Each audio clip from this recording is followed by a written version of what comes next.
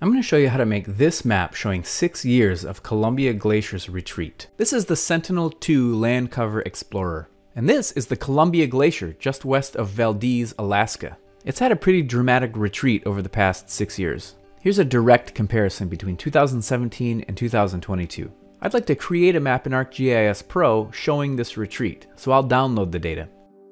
I'll grab all 6 years, and each year is a moderately sized geotiff.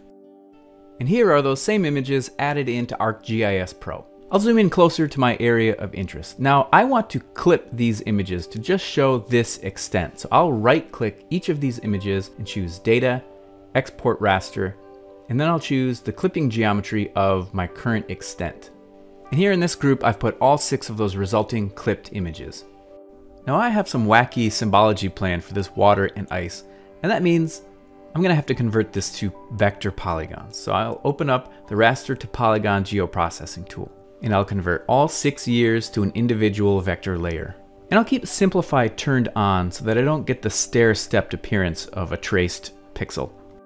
And here's a group where I've put all 6 years of the vectorized land cover. Now if I look at the attributes for these polygons, I can see that the code for water is 1 and the code for ice is 9. Knowing this, I can do a definition query to isolate my polygons to only show water. And here is a group where I've isolated just the water in every year. And I'll open up the symbology panel for this water layer, and I'd like to give it a soft coastal effect. So I'm going to give this a gradient fill. I'm going to make this water polygon blue, but I want to give the coastal area a slightly lighter version of a blue. And then the inner areas get that normal darker blue. And I'll give this coastal gradient an absolute extent instead of relative, and I'll make it 24 intervals and spanning 24 points, which looks, a little bit abrupt. So I'm gonna open this color scheme and I'm gonna add some color stops and just scooch them a little closer in the light direction. So it's not such a linear, blunt gradient. And that looks much more pleasant. Next, I'd like to turn this outline into like a nice coastal beach effect. So I'll drag it underneath the fill, and I'm gonna give it a gradient stroke. And I'll give it a color of like a gravelly, sandy beach, and then it'll fade to a transparent version of that same color. I'll increase its thickness so we can actually see it, and whoops, it's backwards. Let me just hit this reverse button, and now we have a gradient here. Let's just take a look.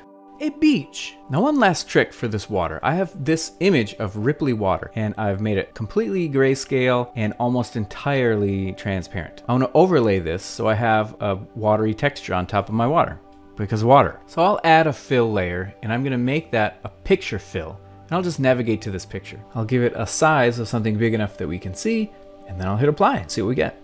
Ripply. Now I don't have to do that styling over and over again. I can save a ton of time by just saving this symbol to a style. And I'll save it in my favorite style, which makes it available in the gallery tab of the symbology panel. So I can just copy and paste this style to all sorts of polygons. It's a big time saver, and it ensures consistency across your map. Now I'm using the world imagery as a base map, but my water extent is from 2017. And clearly my basemap imagery is much newer than that because the ice has retreated all this way. It'd be nice if I could have ice all the way up to this water so I could continue to use this as a base map and just show the water kind of encroaching on the ice. But how do I get old imagery basemaps?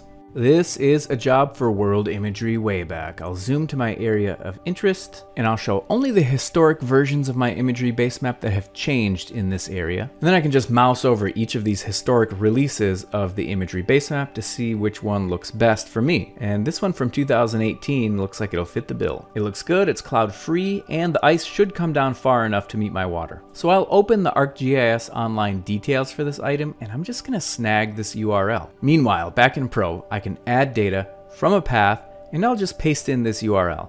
And now I have a new base map with vintage imagery that matches my data. I've also created this group called Ice, and in it I've put a copy of all of these vector layers, but this time I've done a definition query isolating just the ice type, which happens to be grid code 9. For the ice symbology, I'd like to give it a glacial sort of look, so I'm going to give it a gradient fill, and I'll go from a deeper turquoise greenish color on the outside, and it'll transition into a lighter turquoise color. And I'll make the size absolute so it's consistent no matter what the size of the polygon is. And I'll make it a pretty big interval, so 33 steps over 33 points. And it looks nice and glacial, but I want to bake these colors into the texture of the ice below. So I'm going to use a blend mode called Overlay. And now I have the best of both worlds, and I really like it. Except if you look here, you'll notice that the ice data doesn't correspond perfectly to the season of the basemap image. And so we have ice over green imagery, and it just makes this kind of bright green effect, which does not look icy. So with my control key pressed, I'll drag down to make a copy, and I'm just gonna make this version white. And this white layer, I'll give a blend mode of color, and that'll make everything underneath it grayscale. It's like a grayscale mask. And now we don't have colors interfering with our blend mode for our glacially styled polygons. I'd like to add a sense of mass or gravity to these glaciers, so I'm gonna fake a drop shadow. I'll drag the stroke underneath the fill, and I'll add two effects. The first effect is wave, to give it a nice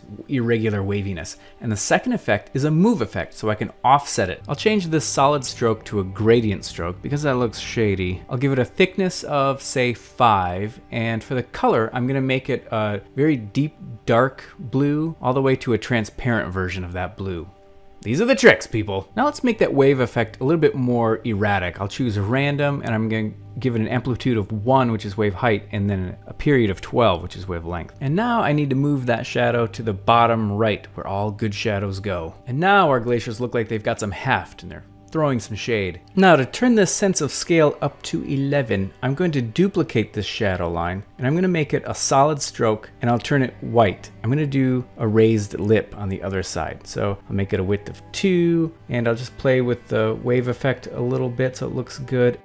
And I'm going to give it an opposite move effect, -X and +Y. And actually, let me drag this highlight layer underneath the shadow layer.